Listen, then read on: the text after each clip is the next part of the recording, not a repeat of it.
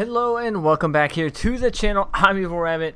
You know this GTR R35 all too well. ESDA round 2 car. We are going to be taking it for a final drive here for today.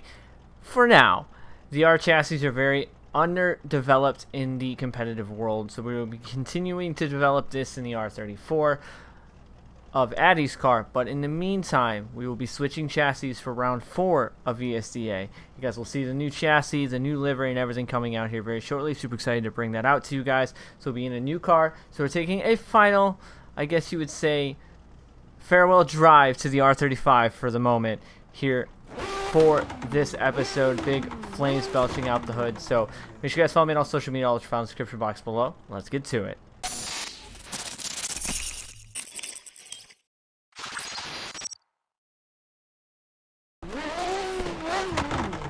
Not sure how far we're gonna get on this with tires and things like that. Before we get started, I want to thank Clubsport for sponsoring another video here for today's episode. Clubsport, definitely amazing to have it with this hot weather and everything going on. It gets a little steamy here in my office when I'm doing sessions and things like that.